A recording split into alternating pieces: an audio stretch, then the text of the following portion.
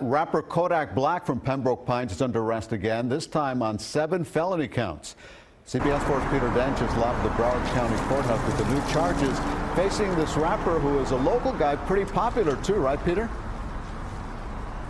That's right, Elliot. In fact, we understand he has millions of viewers on his Instagram account. The last time Kodak Black was in trouble in Broward County following a number of other arrests, the judge told him there would be no more second chances. This time, Kodak Black is being held without bond for violating his probation after the judge here read a number of the charges against him.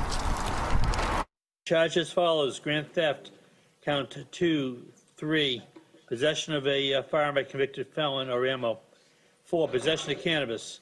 5, child neglect without great bodily harm. A 20-year-old Kodak Black, whose real name is Deucen Octave, was arrested last night after an incident at his Pembroke Pines home in which his associates were reportedly seen in an Instagram post using marijuana and waving a gun around in a reckless manner in front of a child. Octave is on probation for charges including robbery and false imprisonment and is forbidden from having narcotics or firearms in his home. The Broward Sheriff's Office says a loaded Glock was actually found in his safe. So Octave, or Kodak Black, is not going anywhere after these latest charges against him. You know, the last time he was in court less than a year ago, he asked for a second chance in front of the judge there. He got it, but it's not going to happen this time.